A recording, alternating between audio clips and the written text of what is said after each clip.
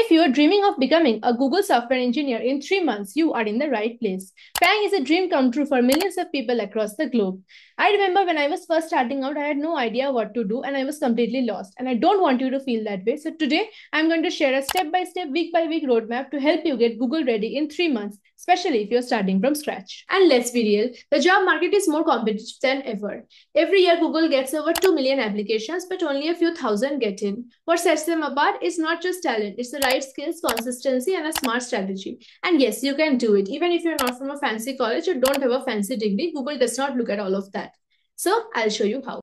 Month 1 is all about building your foundation. Week 1, pick one programming language, either C++, Java, or Python. I prefer Python because it is easy to learn if you're new to coding.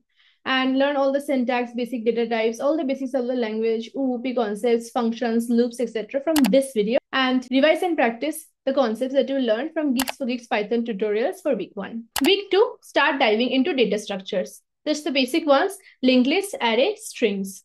I learned from this playlist by Apna College and I used Geeks for Geeks to practice these basic concepts using the basic, easy and medium problems from Geeks for Geeks. Week 3, start focusing on more basic data structures like stacks, queues, hash maps, and sets.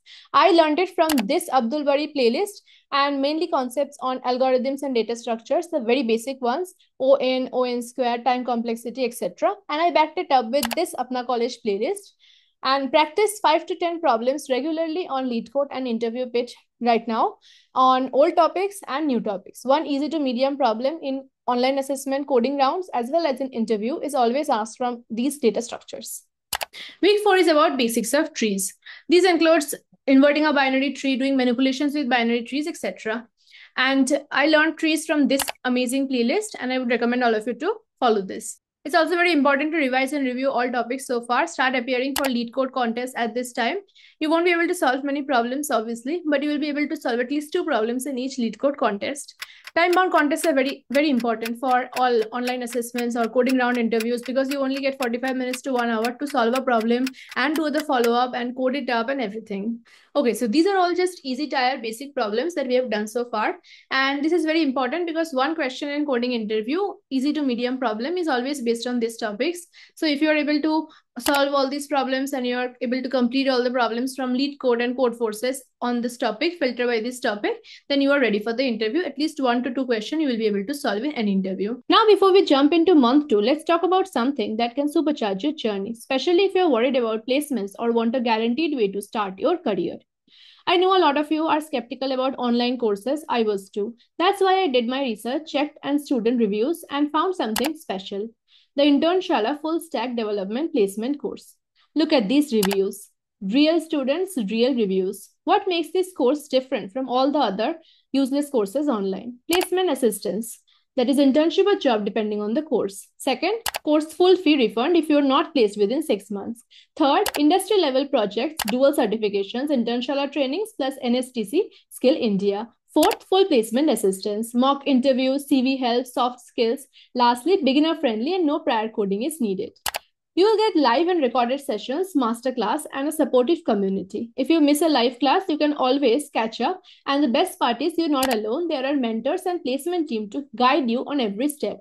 If you're serious about getting job ready, check out the link in description or the pinned comment. I genuinely found these reviews helpful and I think you will too. Let's get back to the roadmap now. Month 2, week 5. This is all about solving greedy and dynamic programming problems. One question in coding interviews are always based on these 2 topics. I recommend this playlist for learning the entire concept and this playlist for visualizations. They're extremely good and will help you to understand easily. And main patterns include knapsack problems, coin change, longest increasing subsequence, longest common subsequence, etc. Definitely practice from Geeks for Geeks, basic, easy and medium problems. I always do that when I'm revising as well. And these problems are a bit tricky, so I recommend you to practice 5 to 10 problems from LeetCode or Code Forces or Geeks for Geeks every single day for the entire week or the entire month from now on till the end. Week 6 is about focusing on binary search. It might seem easy to you, but it's actually not. Sorting, binary search, these things can be made tricky, and it's often made tricky in many of the interviews. It's optional. It's not always present, but when it's present, it's subtle so that you will not be able to understand it thoroughly.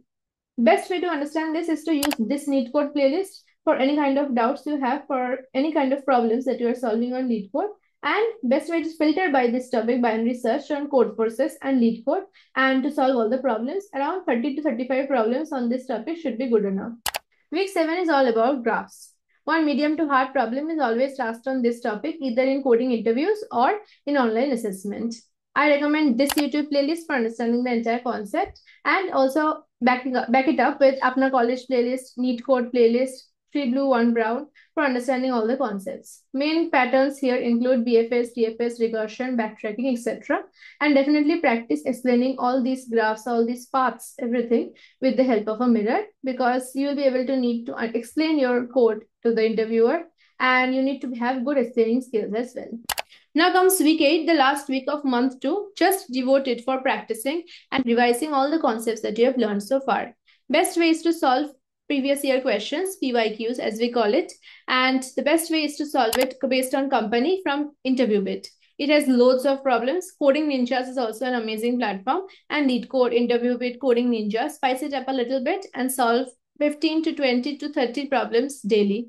One important trick I would like to tell you is that when you are stuck at solving a problem, give it at least 45 minutes to 1 hour before looking at the solution. After 45 minutes to 1 hour, look at your first hint, and if you're still not able to get it, then see the solution and then try to upsolve it a few days later if you were unable to solve it and you had to look at the solution at the time. Now comes month 3. Month 3 is all about building amazing projects for your resume, revising everything, and building your behavioral skills. You need amazing stellar web development projects in your resume to stand out. Best way to do this is to use educative.io to learn all the concepts.